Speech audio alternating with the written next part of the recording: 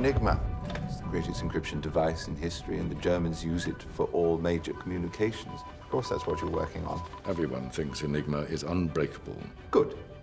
Let me try, and we'll know for sure, won't we?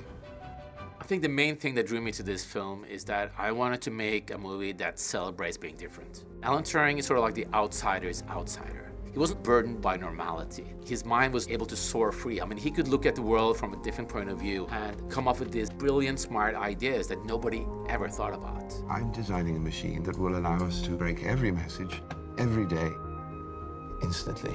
Immediately when I read the script, I wanted Benedict to play Alan Turing. Alan Turing is such a complex character. He has so many layers. You have this very driven, almost arrogant man. Careful, will you? It's not a toy. You have this man who's so awkward in social interactions. Jack, good. Where's Miss Clark? And at the core of it is this boy who has lost so much. Lovely, isn't he? You could just see it when the camera turns on. His whole body language changed, how he sits, how he behaves, how he moves. It's like he transformed into this man. Action. I got on with Morten really, really well. He's got a very, very strong idea of storytelling. I mean, he's great at holding the narrative of the film and contextualizing any given moment. That was great. I mean, I like an actor who demands a lot from a director. He demands a lot from himself, and we're both pushing each other and really exploring it and trying to find out what this scene is about and how to get that performance. The cast, the script are amazing, and also the great talent of Morten, making this film feel like we are part of it. You know, that great directors, I've learned, have a great sense of rhythm.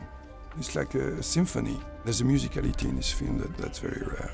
But there's also his eye, and his eye is beautiful.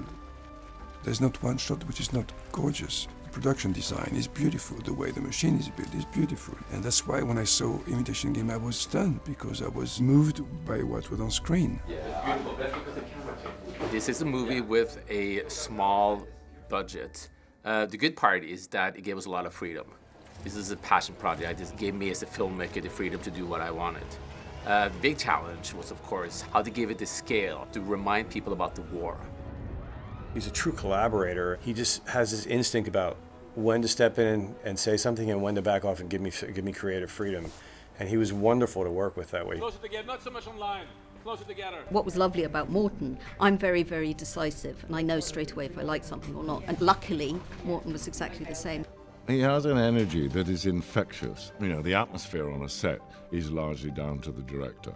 His enthusiasm is limitless. He's so excited. He comes to set every day, like full of ideas, and can't almost get them out as quick as his brain's working. And he's got, you know, I don't think he'd be insulted if I said he's got a touch of the Turing about him.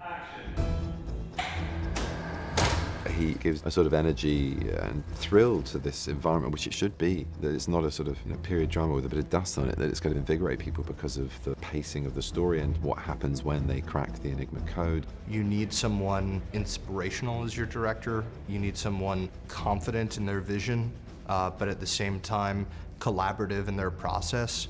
And Morten was a great fit. We always fear what is different. Different political views, race, sexuality. I mean, prejudice is one of our biggest problems today. And because of this man not being normal, he was able to achieve all of these staggering things. So I think it's a very important story to tell.